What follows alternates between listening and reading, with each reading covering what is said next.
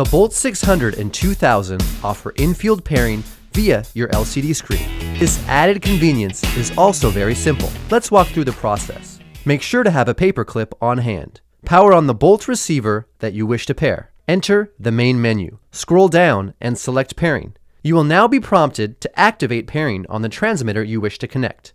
With your transmitter powered on, located just above the 2-pin LEMO connector is a small reset button. Use your paper clip to press and immediately release. This will activate pairing mode on your transmitter. You will notice a red LED blink 5 times. Then, the blue connectivity LED will blink. If your receiver has never been paired with this transmitter, your LCD will confirm the unit. You will need to power cycle the transmitter. Once complete, click OK. Your transmitter and receiver are now paired. For further or advanced technical support, visit support.teradek.com. For more information about Teradek, visit us at teradek.com.